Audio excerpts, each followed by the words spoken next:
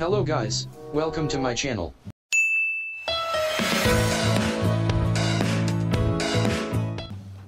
For today's video, we will fix a printer model LaserJet Color CP4025. As you can see, the problem with this printer is supply memory error.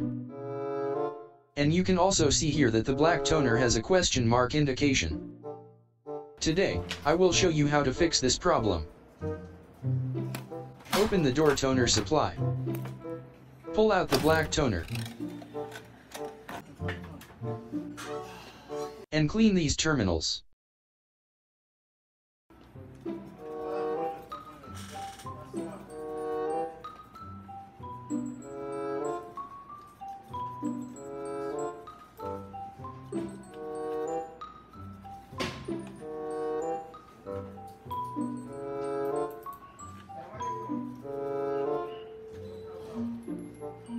Insert the toner.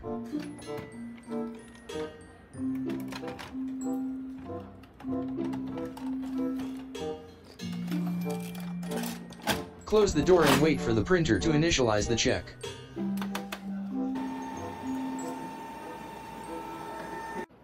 Now the printer is ready and there are no errors. Start printout to test the printer.